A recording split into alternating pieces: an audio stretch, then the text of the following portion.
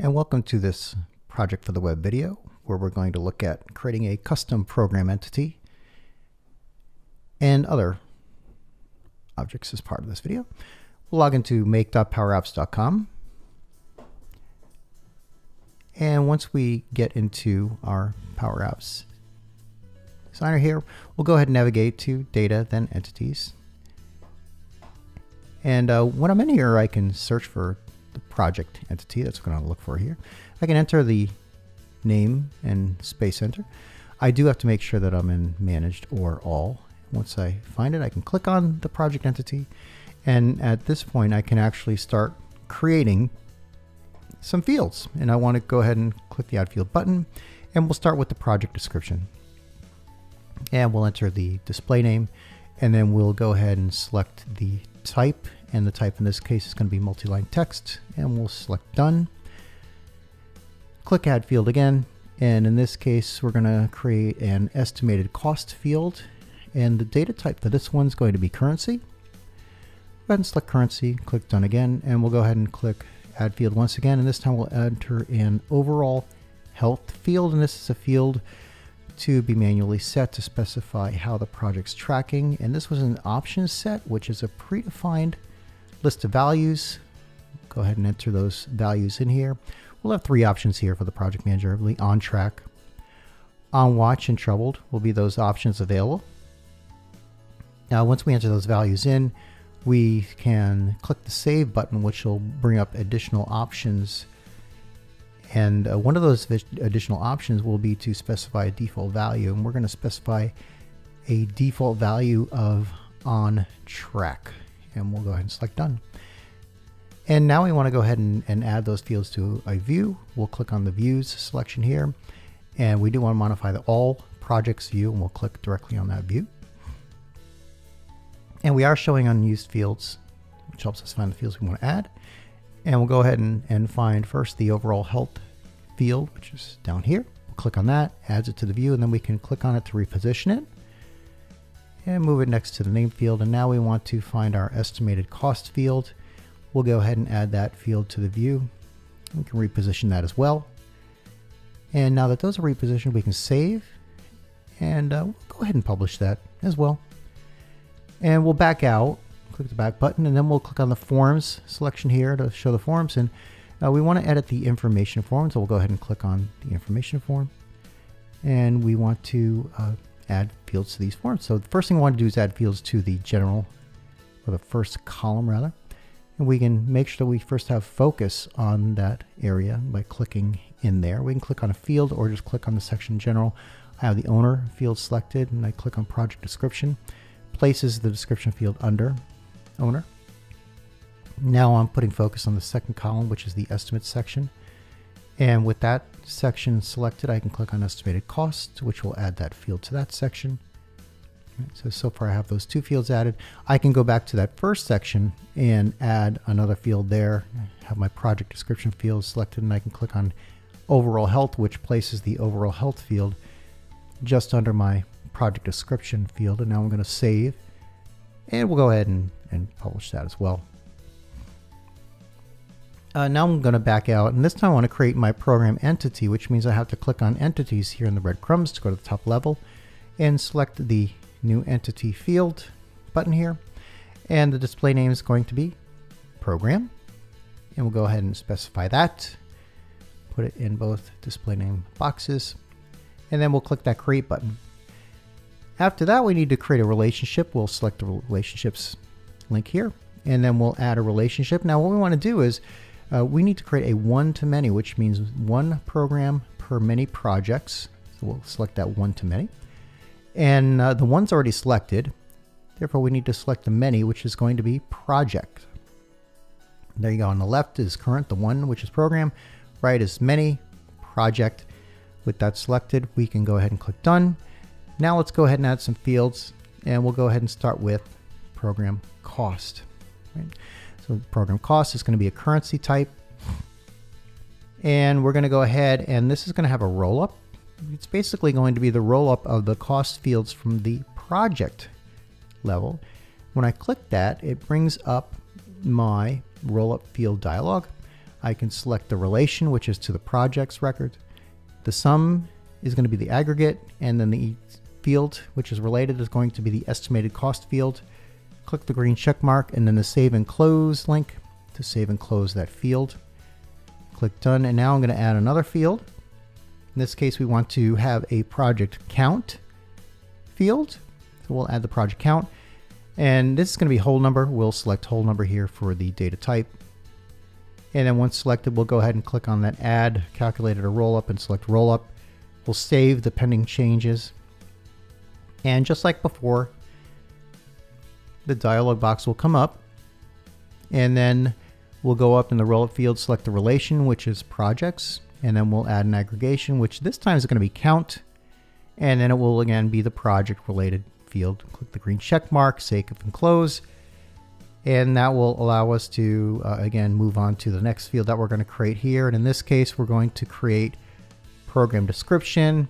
That's going to be the display name, and the data type for program description is going to go ahead and be multi-line text. Select that and click done. And that takes care of the fields for program. I do want to go back to my project entity now because I want to add that program field to the form, the information forms. Let's select the form selector, and it shows the information form. We'll click on that to open it for editing. And I want to make sure I have that first column selected. So with the first column selected, go ahead and put focus in here. And then we'll go ahead and select that program field and add it to the form. And now you can see there's the program field. We'll go ahead and save and publish. And that takes care of the project information form. We'll back out. And what I need to do now is I need to go to the top level, and then we're going to select the program entity. We can go ahead and select custom here. We'll just show just our program entity. And while in here, I can go ahead and select forms. And what I want is the main information form. There we go. And there's my form. And what we're going to do is we're going to first rename that tab. I want it to be program details. And we'll put that in for both the tab label and the name of the tab here. And what we're going to do is add some fields here, right? There, let's take care of this. Let's add the program description field. And we also have the program cost field that we're going to add here. We'll add those two fields here. We'll go ahead and save. And the other thing I want here is I want a projects tab, which will show us the related projects. In order to do that, we need to add a one column tab to the right of program details. We'll drag that out there and drop it. We'll select the tab, and we'll go ahead and change the label and the name. We'll call that projects. All right, with that set, now we need to go ahead and drag out a subgrid. And the subgrid is the actual item that allows us to specify we want to show related records, and those related records will be projects, and the default view we want to be all projects because they may not be mine, but I would like to see them all. We'll click done, and that will take care of specifying the subgrid. There we go. Looking good. Now we go back to program details. That one's complete as well. Excellent. Everything's moving into place. Oh, we did forget one field here. Let's go ahead and add the, we need to add the project count. We'll go ahead and put that under program costs. Right. Now it looks like we're in a good position. Let's save this. And we'll finish it up with the publish. Excellent. Let's go ahead and select the back button. And we're in a good place now. So what we're going to do here is we're going to create a model driven app, and that app is going to contain the changes we just created. So the changes will be navigation to both the projects entity and the program entity. Let's specify a name for this app, project for the web. Now we don't need to specify any other changes, so we'll just click done here. And let's click on the sitemap editing, and this opens the sitemap designer. And first we need to specify a name for the new area section, and we'll go ahead and click on that. Specify a title of programs. Okay. When that's specified, we'll go ahead and specify a name for the group. We're going to call that programs as well. And next we need to specify some settings for the sub area. First we'll select the type, which is going to be a type of entity. And then we're going to select an entity of program. We'll find the program in the list. And that is selected. Excellent. Now let's move on. We need to drag another component out there. First we're going to drag a group out there. And we're going to name that group project. Specify that title of projects. And then we need to drag a sub area out there under projects. And the sub area is going to connect us to the projects entity. The type will be entity. And then the entity will be projects. We'll scroll down and find projects in that list. And once we locate that, we'll go ahead and select that. Excellent. So that is the way we want it. We'll save. And then we'll publish.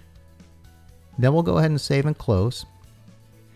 Do the same thing here. We'll save, which will enable the publish button. Then we will publish. Then we will save and close. Now you can see we have the default project app, and we also have the new modified project for the web app. Let's go ahead and click on project for the web. And when it launches fully, we should notice that we have a programs link in the left-hand navigation, as well as the projects link. Right, so if we click on projects, we see the one project in there. When we click on programs, we don't have currently any active because we just created that entity. Let's go ahead and create one. We'll call this our CRM deployment program. And we'll also give it a description as well. We'll just copy that name, paste it in the description. And we'll go ahead and save that.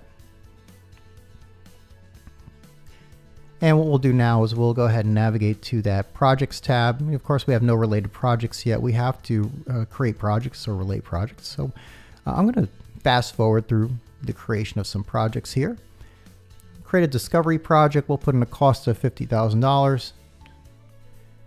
We're going to create another project here, design and build. It's going to be another project that's part of that CRM deployment. $75,000 cost. We're going to go ahead and create one more project. This is train and deploy.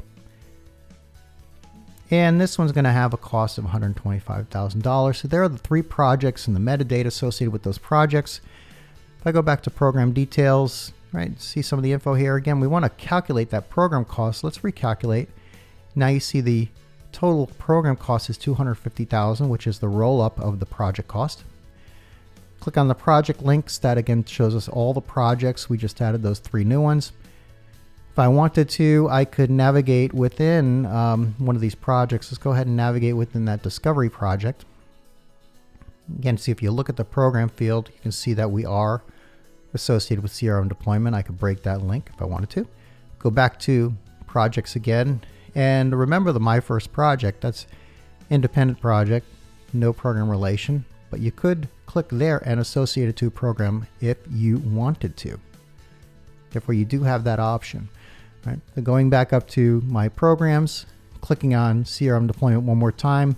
We know we have more than 0 projects. I just didn't calculate this. Let's go ahead and recalculate that.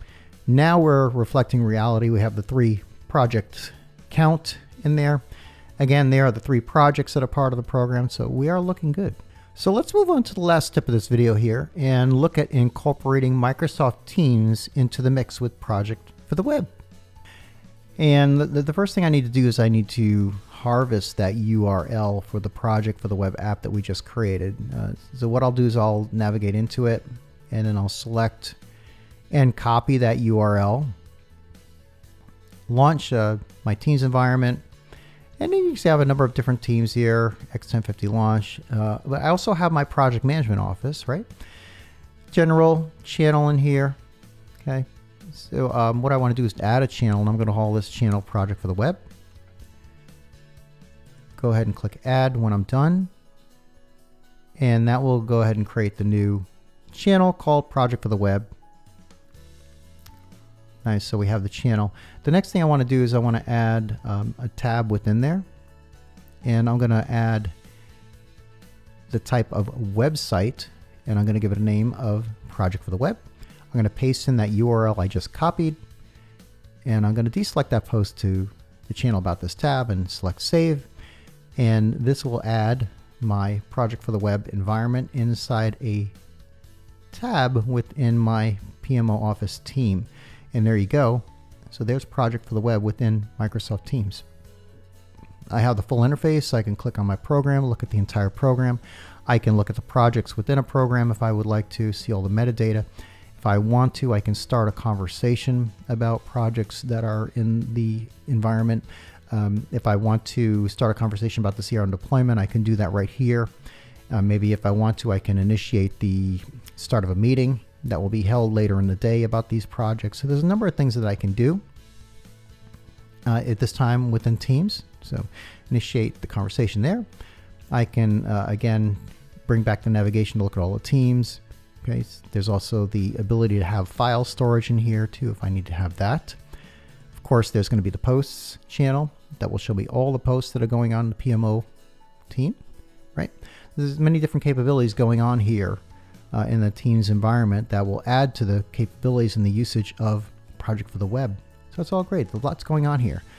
So that's how you would add it. Very, very easy. Hope you enjoyed this video. If you have any questions, don't hesitate to reach out. Thanks very much for watching.